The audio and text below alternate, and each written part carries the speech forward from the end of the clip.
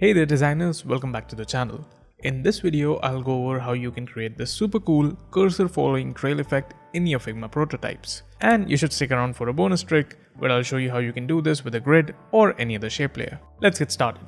Once in Figma, create a new page and call it follow cursor. Next, create a frame by pressing F on your keyboard. We can leave it to be 100 by 100 for now. Let's change the name to cursor and add an ellipse inside this frame. You can add an ellipse by pressing O on your keyboard and clicking once. We can change the fill color of this ellipse to a color that we want a trail to be. I'll just add this red color. Now select the ellipse and add a layer blur effect and change the amount to 300. We can now select the frame and turn off clip content. This will help visualize our cursor trail a bit better. Let's change the name of this ellipse to blur and duplicate it.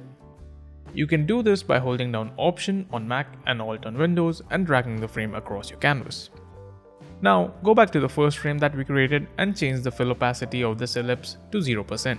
Select both the frames and in the top bar, click on the small arrow next to the component icon and select Create Component Set. This will combine both our frames as one component. Now, Figma will give us a warning saying something is wrong with the naming of your components. That's because both these variants are the same name. Let's fix this.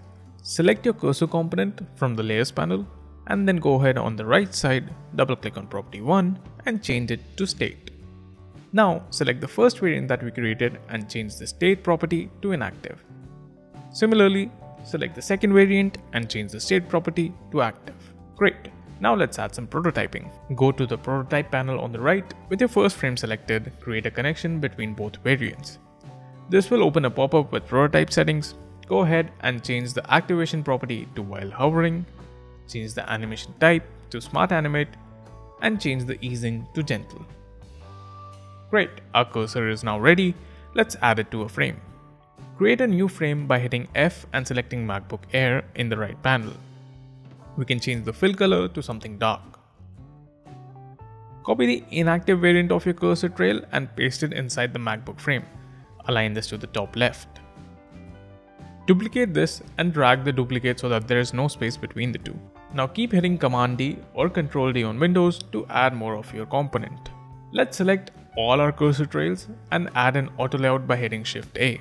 Change the frame name to background. And with the background auto layout selected, let's change the layout property to wrap. If we duplicate more of our cursor trails, you will see that most of our trails are going out of view. This is because we did not specify a width to our auto layout for it to wrap the content. We can specify a fixed width by selecting our auto layout and resizing it to give it a fixed width. Just make sure auto layout allows your cursor trails to fill up the entire width of your frame. Next, keep on duplicating your cursor trails till you fill up the entire frame. That's it. We can now go ahead and play this frame. Before that, in the prototype panel, click on Show Prototype Settings. Here, we can change the device to MacBook Air. Now, with your frame selected, hit the play button and voila! You have just created the cursor trail effect in your prototype. Now let's create the same effect but with a grid. Duplicate your frame and lock your background auto layout frame. Create a new rectangle by hitting R on your keyboard.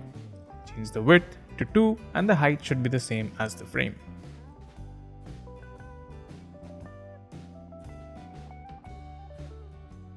Duplicate your rectangle and move it across to, let's say, 50 pixels of the original. And keep hitting Command D to add more duplicates. Now, select all the rectangles and hit Command D again. And with the new rectangle selected, rotate them by 90 degrees. Hold down Shift to get to exactly 90 degrees. Next, hold down Option on Mac and Alt on Windows and resize these rectangles to fill the entire frame. Select all your rectangles and from the top panel select Flatten Selection. This will convert all the rectangles into one vector. Rename this vector to Mask. Move it below the background layer, select both of them, right click and select Use as Mask. That's it. Go ahead and play your prototype and you would have just added a cursor trail but in a grid. I'll leave a community file down in the description if you want to play around with what we designed today. There are also some cool examples of websites along with working codes down in the description for you to check out. Thanks a ton for tuning in. Don't forget to like, subscribe, and hit the bell for more design insights. Until next time, happy designing.